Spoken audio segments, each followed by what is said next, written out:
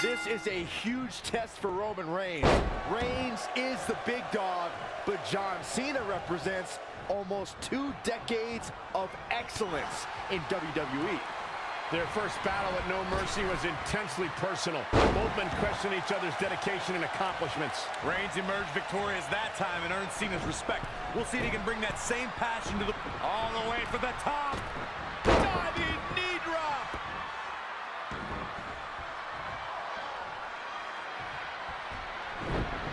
He got out of the way. Teeing off. Oh, foot just stomping down. 1, 2. Plenty of fight left. So resourceful. For WWE superstars, getting to compete here among the best of the best is a dream come true.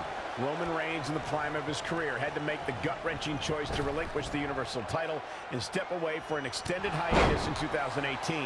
Now that he's returned, it's so good to have him back. This is going to be a very physical battle between 2 bitter rivals. What must Roman Reigns do to defeat the more experienced John Cena? I think Reigns needs to come out swinging and launch the heavy artillery right away. Catch Cena off guard and put him on spaghetti legs early. That would give Roman an incredible amount of confidence, which is tantamount for anyone going up against John Cena. It is crucial for Reigns to set the pace of the match. Cena is almost unstoppable when he gets in control. John Cena. To expand on that time away you mentioned Roman Reigns taking, Michael, I don't think most men would have had the courage to make that choice.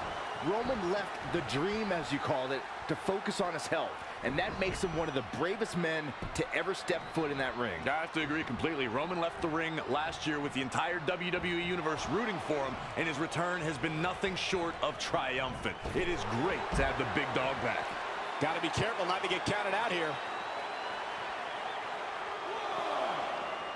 Bringing it back into the ring.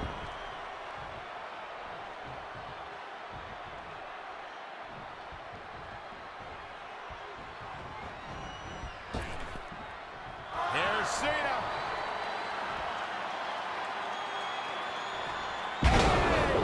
This one is done. Roman Reigns' chances is what John Cena makes the cover.